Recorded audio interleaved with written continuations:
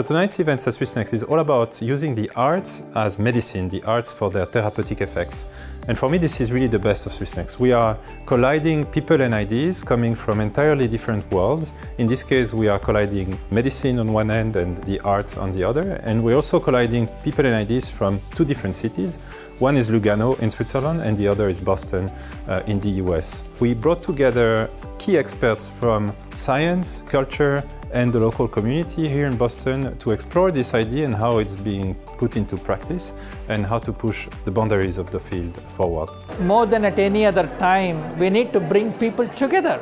We want to make sure that people realize the value of art in population health and enact policies and practices accordingly to promote that integration.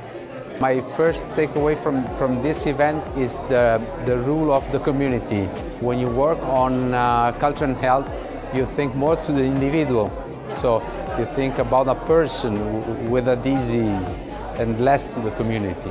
And tonight we learn a lot about communities and also how the well-being and of course the happiness can be stronger than of course the needs of one person. Where do we go from here? Let's bring the arts along. The medicine is advancing.